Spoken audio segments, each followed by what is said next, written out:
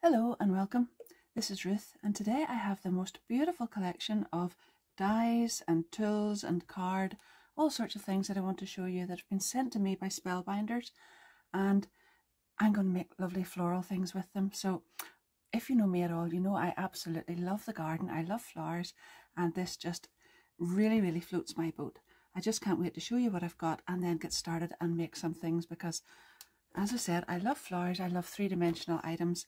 And this is Susan's Garden Ultimate Toolkit. I'll open that up and show you it. This is the little flower moulding tray, and then I've got some other bits and pieces here. I've also got Susan's Garden Speciality cardstock, and then I've got 5 little die sets here as well. So if you think you're going to like this kind of thing, don't forget to subscribe to my channel and hit the notification bell. You'll see lots more, because as I said, I love flowers. I love creating all this sorts of thing, and I'll definitely be back with more. So inside this box, first of all, you'll see we've got an all-in-one tool. So this actually goes along with these little pieces in here. So we've got 3 different sizes of ball tool in there. I think you'd see those better if I moved everything else over.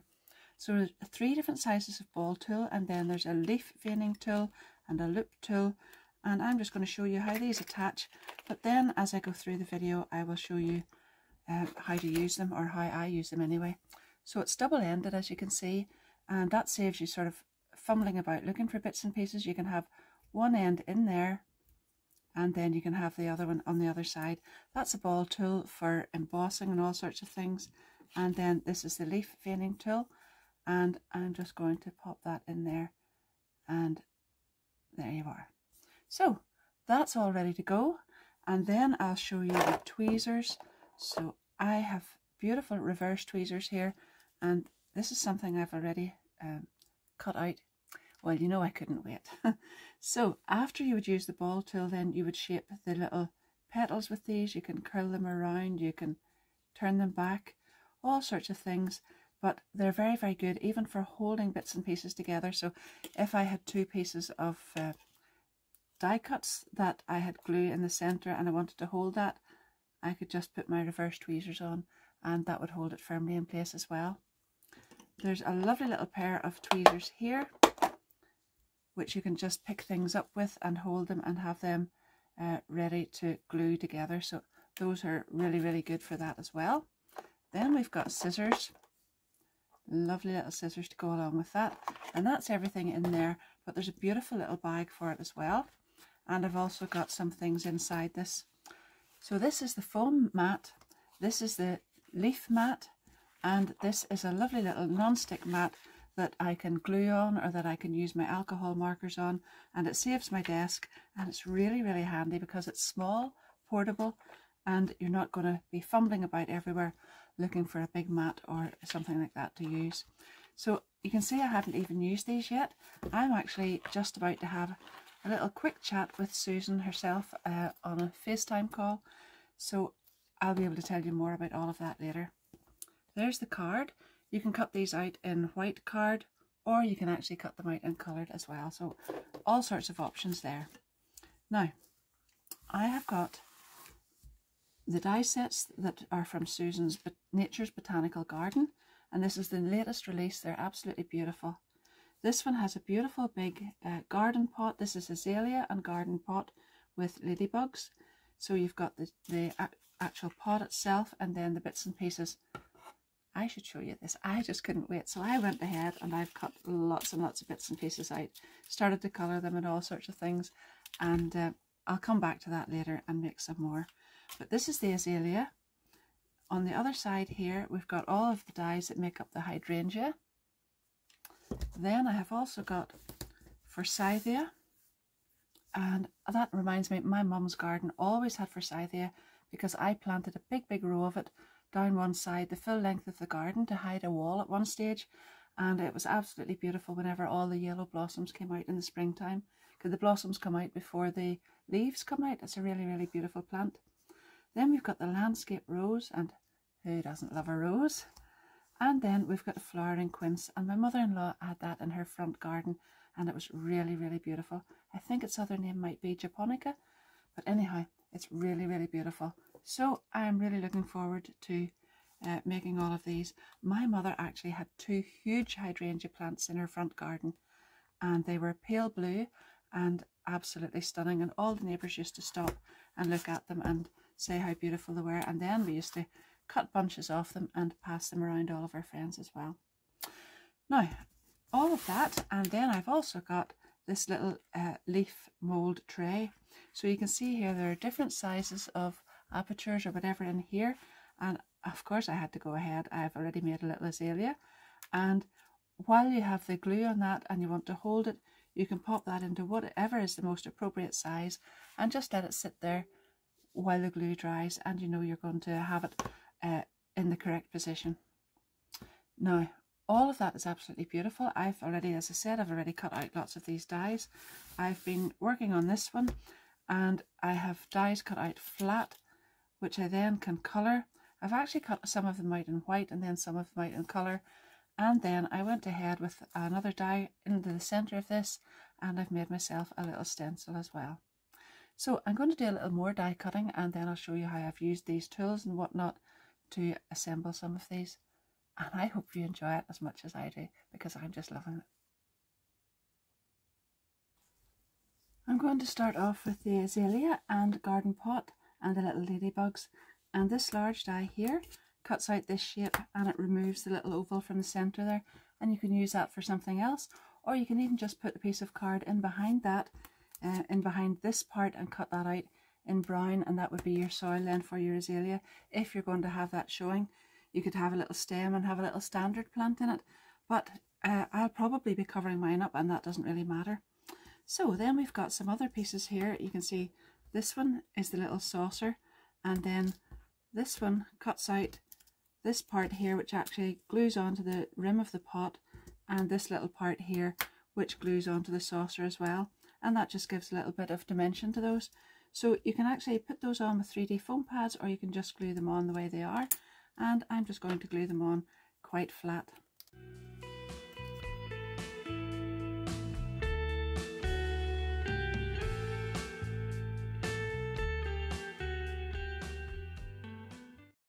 As I said earlier there, I used one of these leaves into the centre of a piece of card, and I'm going to use that as a little stencil. So I'm just going to offset it slightly here and stencil that, and then I'm going to use it over there as well. So there's lots of different ways of using this little die, and I'll show you that on another one or two of them in a second or two. But this is really, really easy, and it just gives a little bit of something different to your card.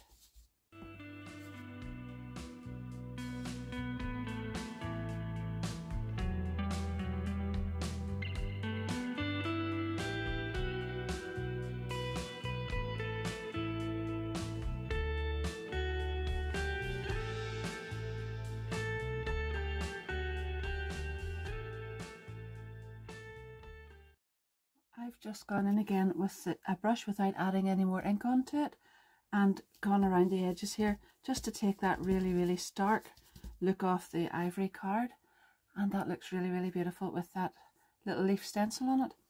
But you could also do it in a different way, and I'm just going to show you how I've done it here. I have cut out some more of the leaves in this colour, just the same self colour, and I'm going to glue them on here and here, and that'll give a lovely little embossed effect. And you can keep it plain coloured like this, or you could even do it the way I've done in the next card. So I'll go ahead, add all of these pieces on here, and then glue these on, and I'll be right back.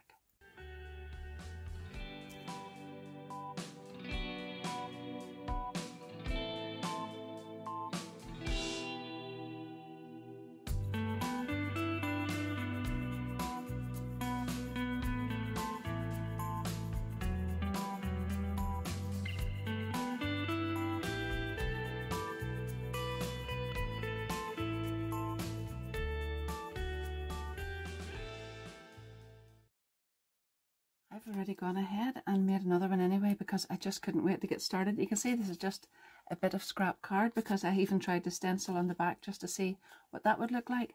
So what I actually did was go to this stage with this one, and then I took my little ink pad and I swiped it right across, and that's how I got the darker areas here and here. And then I went in with the brush and did in the backgrounds of it here. So swiped across here and the leaves and here, and then with my little brush into these areas here, and then I added some green as well just to give it a kind of an aged mossy look, because I want to kind of go from a fresh clean to a sort of in between and then a different one altogether again. I've gone on a little step or two with this one, and I've taken a 5x7 card blank and added 2 of the die cuts from the Timeless 5x7 card front die set by Spellbinders, and I've just kept it self-coloured because I think that's quite elegant looking. And then I put this little pot on top on 3D foam pads. So I have actually cut out the leaves this time in the same colour, but I've added the colouring onto them with alcohol markers. So you can do this with whatever alcohol markers you have. You'll just need a lighter shade and a darker shade of green. I'm using Nouveau from Tonic, and I'm using the bamboo leaf and pea pod, and I'm using the thicker end, and all I'm doing is laying down some green here and going up into the leaf just a little bit there. Now you can also see that I've kept the centre of that green. Really, with that being a shrub, you could have that brown, but I'm not too worried about that at the moment. Here we go with the lighter one, and just go right over the dark one, and that blends it out, right out like that. And then if you want any deeper shading, you can come back in again and add some of the darker brown, the darker green. And you could also add brown to that stem part there, but this is what I'm doing on this one. You'll probably see as I make these, I tend to use the flowers and the flower dyes and things quite simplistically at times, and then at other times I really go all out and try to get them very, very realistic looking. The reason why I do them in different ways is because I like people to realise that they are achievable. If you're just a beginner and you don't really want to, or even if you aren't a beginner and you just don't have time, don't think that you have to spend absolutely ages with these little flower dyes, because they're absolutely gorgeous if you just do a minimum of work to them as well. At this point, I think I'll actually just show you one that I have gone all out on, because in between the last video clip and this one, I've actually done this beautiful 3D one with that little embossed and coloured flower pot there. But for this one, we're going for something just a little bit simpler. I've got my little foam pad here and my little leaf mat, and this one here is absolutely perfect for colouring on, because you can wipe that off again, and there we are. So I've got the ball tool, and I'm just going to take the leaves and just go over the back of them just to mould the fibres just a little bit, and that gives a little bit of shape without actually going too far with it. It's really just because I've got 300 GSM card in that, and I want to make sure that it's quite pliable. So now I'm going to move it over to the leaf pad, put it face downwards, and with this part of the tool I'm going to just come in here, right down there, down the centre of each leaf and right into the stem. Then I'm going to take it over the other way and fold that upwards just for the meantime, just like that. You can use pan pastels, or you can use whatever you like to go down here. I'm actually just using the broad tip of the alcohol marker, and it just accentuates that little vein down the centre of the leaves.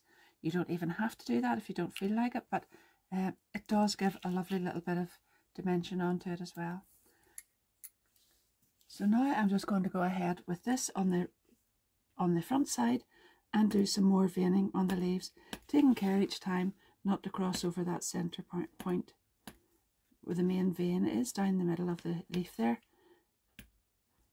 And then when we get that done, I'm going to shape it just a little bit more with my tweezers. But don't forget, you could actually just leave this plain, or you could just put it on whatever way you like. It doesn't have to have all this detail. I like it for this, but I'm just going to curl some of these leaves over a little bit and round the side. Now, because I have actually coloured the leaves from cream, from ivory onto green, and I haven't done the back of them, I'm going to turn these over. Each way that I turn them, I'm going to make sure that the underside isn't showing, because it's sort of ivory and I haven't coloured both sides. But On this other one here, I actually used green card the whole way through there, and it didn't matter if it turned over or not.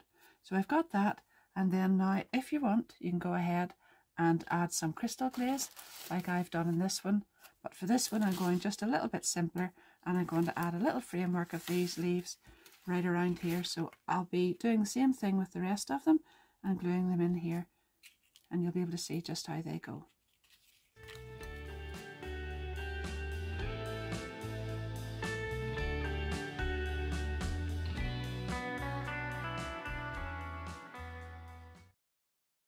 I've made a little framework there then, and that's where I'm going to add the little flowers. So I have already got one ready, and this time I'm going to make them just a little bit more open than the one I did before, because that's very, very dimensional and obviously would need a box. This would probably as well, but it won't be just as thick. So I have got the two petals here, two sets of petals, and again I'm just going to do what I did with the green leaves. I am going to take the broader end of an alcohol marker. This time I'm using wild thistle and spring lilac, and I've got some lilac card there. So I am going to take the broad end and again put some shading into the centre with the darker one. Now again, you could actually just use a plain piece of card here, sort of cream or white or whatever, and go ahead and colour that completely, but I've started off with the lilac. It makes it a little bit darker, but it also means that the underside of the leaves, whenever they turn up, or sorry, the petals, whenever they turn up, that's also lilac. So blend that out with the lighter colour, and then if you do happen to want it deeper again in the centre, just go back in with the darker pen again. But that should give enough. You can see, you could actually just leave it like that, but I like to sort of blend it out. And then the underside, as you can see there, is slightly lighter. I'm going to do that with all of my flowers. I'll probably do, well, I made 7 on the last one. I'll go for 7 this time. If I have any extra, then I can just use them on something else. Now I'm just going to add a couple of little dots up at the top of each of the petals with the pointed edge of the darker pen, and that just makes it a little bit more realistic. But don't worry if you don't feel like doing that. The flowers look really, really good without that as well.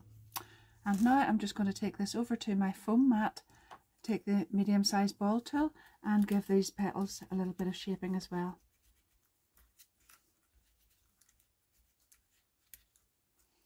Now I'm going to do exactly the same thing with this one, and then I will add a little bit of dimension as well by coming back on here once I've turned them over to the front, and I've got the smaller loop tool, and I'm going to draw the petals in from these edges here.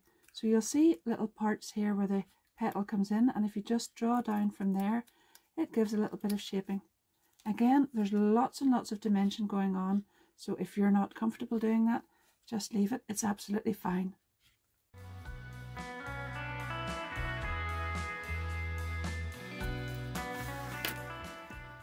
Now, lastly, I'm going to sort of take the petals and turn it this way and that way and give a little bit of shaping to them.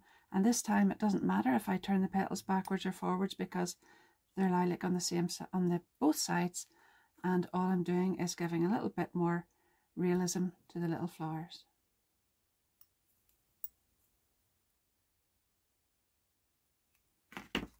And now I can go ahead and glue both of these together. Now, I don't want to ruin my little mat, so I actually have a very old one that I don't mind getting glue on, and I'm going to put glue on the underside of the 3 petal part and set it right on top there.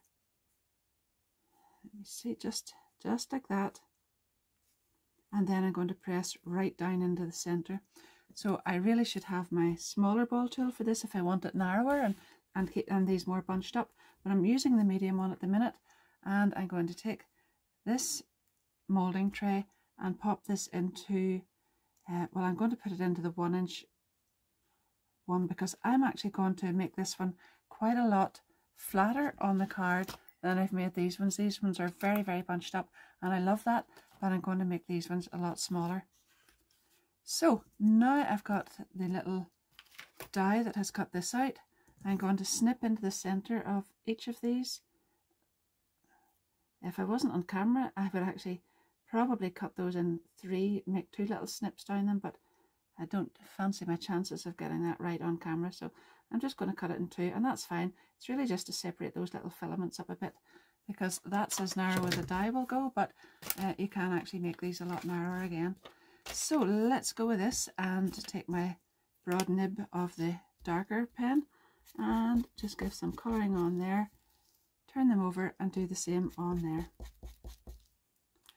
Now you'll see at this end there's a little flat piece. I'm just going to grab that with my tweezers, run a line of glue along here and then curl this up. Just roll it up like that, hold that together and slip the tweezers out. Now you can open these up, and that is the part that will go into the centre of your little flower. I like to leave that and don't add it until the very end, because I think whenever I get the flowers placed up on top of the card, then I know where that's going to go and look best. So I've actually gone ahead, because I want this a lot more open looking than the last one. I've put 2 flowers down already, and you can see here these are very, very tightly packed.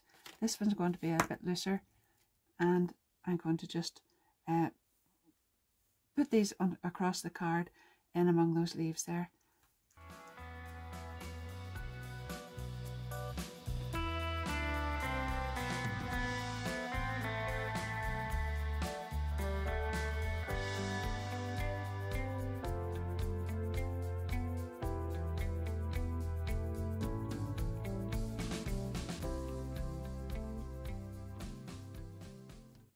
So there are actually 7 flowers on that, but I've just added 1 down at the bottom here, and you can see it's much more open than the other. I also nipped the leaves apart here, so I've put 2 in there and a little one in here as well. The soft sort of stenciling look looks really lovely against the beautiful self-coloured background in that one, I think anyway, but you can let me know what you think too. And there's the other one. I'll show you that in more detail here. A lot more flowers. It's a lot fuller because they're all bunched up together there, and then this lovely little sort of faux embossing and then inked on top, so you can see, you can actually feel the pattern on that there, and that's really, really nice too. I've used crystal glaze, I think I already said that, on the leaves there. This is a little bit more simple, but then I've gone back to this little pot, and I'm not actually going to make a card this time with the azalea on that, but I just wanted to show you how I decided it would look really, really nice with a kind of glazed effect on it. So I took the crystal glaze, that's this Nouveau crystal glaze from Tonic, and I just brushed it very, very lightly on top just to give that lovely finish off it. It was nice the way it was, sort of this kind of effect, but I thought the glaze would be nice too. And I'm going to hold on to that, because obviously when I'm making these things up I get lots of little pieces left over and have lots of things I could be doing with them. And I might actually even add that onto one of the flowers that I come to do next. Whenever I started this video, I fully intended to do a couple of different flowers in the one video, but I think it might be better if I just stick to 1 in each video. So this is the azalea one, and then you can come back and look at the others. I'll have them linked down below in the description of this video as well. So I hope you've enjoyed this, and do come back and watch those others because they're really, really beautiful. I think the next one that I have is the landscape rose, and I think it's really lovely too. The dies are all absolutely beautiful. So don't forget, my affiliate links will be down below in the description as well. And if you subscribe and hit the notification bell, you'll be kept up to date when any of these come along. So thank you very, very much for watching in the meantime, and I hope to see you again very, very soon. Bye bye.